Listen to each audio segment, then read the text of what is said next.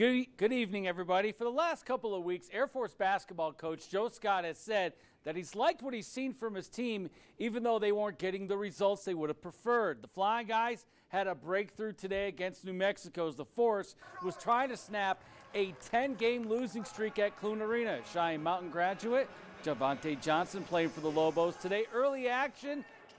Someone left that back door open. A.J. Walker, the hanging reverse lay-in and the foul. Air Force off to a great start. This is one of the best dunks I've ever seen from an Air Force basketball player. Chris Joyce with a nasty throwdown. And then later on, Emeka Akaya. He misses, but Nick Jackson's there to clean up the mess with a follow flush.